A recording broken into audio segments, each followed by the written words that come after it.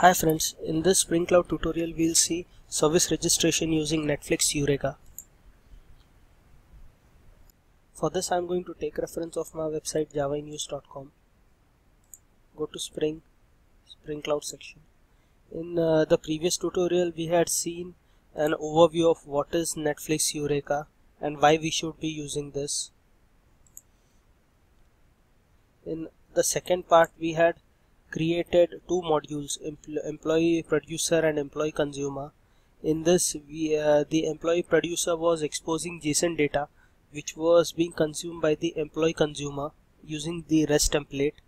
So we had done the implementation part till here. You can go through this tutorial. In this tutorial we will be registering the employee producer module to the Eureka server. So this was the overview part, this was the second part. Today we'll be implementing Eureka for service registration. So we'll be registering the employee producer to the Eureka service registry. Once this is done, we can see that our employer producer module will be registered to the Eureka server. In this tutorial we'll be first creating the Eureka server module. This will again be a Maven project with the required dependencies, and the second part will be changing the code in our employee producer module to register itself with the Eureka service registry. We'll next have a look at these code changes. So let's begin with the implementation part. Go to Eclipse. So previously we had created two modules, the employee consumer module and the employee producer module. You can download both these modules from this tutorial here, employee producer module and the employee consumer module. We'll now create a new Maven module and name it as Eureka server.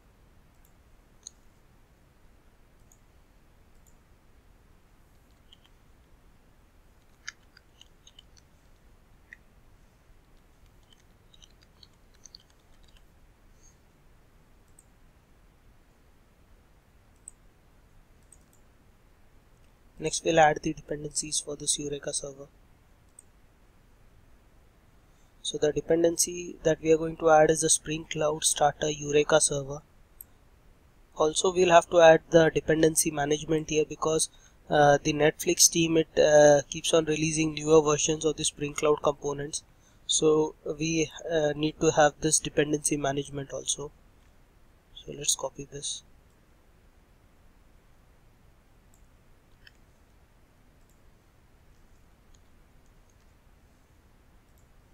Next we'll be creating the Eureka server application class, which will be having the Spring Boot application as well as the enable Eureka server annotation.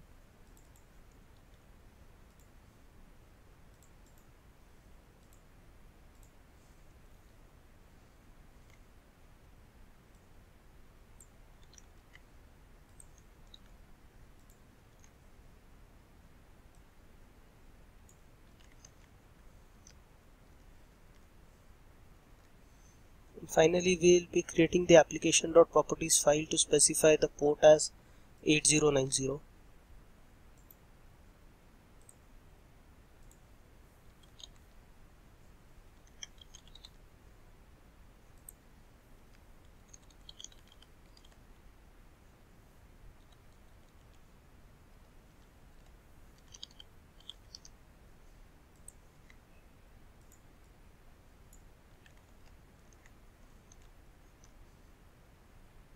These are the only changes required.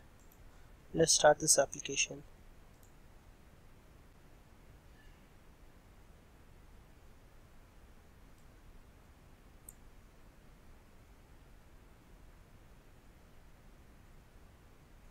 So our application, it has started successfully. Just ignore the errors that you are getting. It is showing that currently no instances are registered to it. Go to the browser and go to the URL.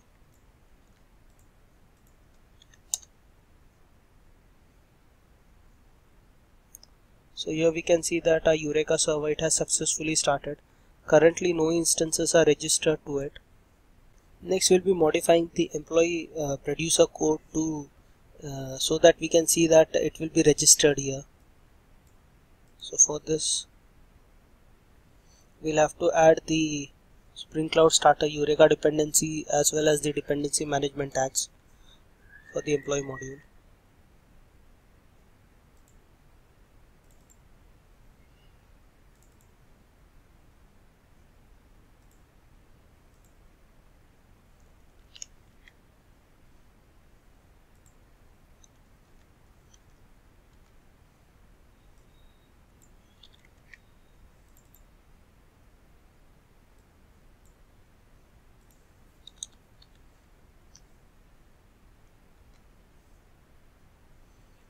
Next we'll be adding the enable discovery client tag to the Spring Boot application that is already created.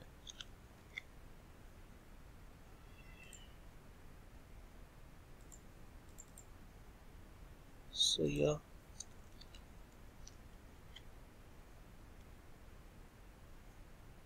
in the application.properties we have to specify the URL on which the Eureka server is running. So currently the port that it is running is 8090. So copy this prop in the source main resources, create the application.properties file.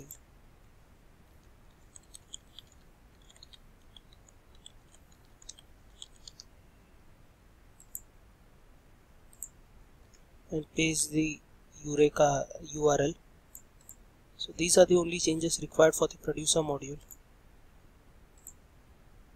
Start this application. It will run on port 8080 while the Eureka server is already running on the port 8091.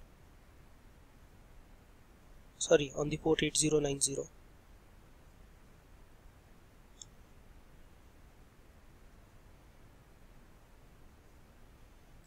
Now if we go and refresh this page, we can see that an application, the name currently it is not written, it has been registered to the Eureka server. Next we'll name this application as employee producer.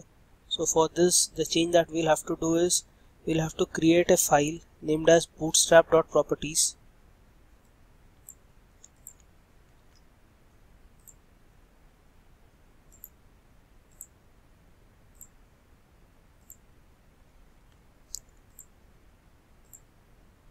And in this file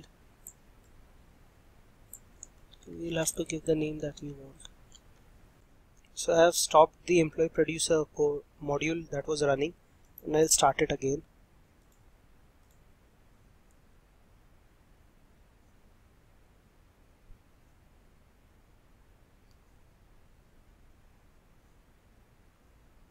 So it has started successfully. Now if we'll go here and if we refresh this page, we can see that the employee producer is the one that it is showing correctly. This unknown, we have stopped this. It takes some time to refresh this page. So after some time this unknown it will go away. So we have successfully registered the employee producer code to the Eureka server. This is what we have done. In the next tutorial we'll be using service discovery by changing the code for employee consumer. So the employee consumer will not directly call the employee producer, but it will do so by calling the Eureka service registry. I hope you have understood this tutorial. The source code for this, it can be downloaded from here. Thank you.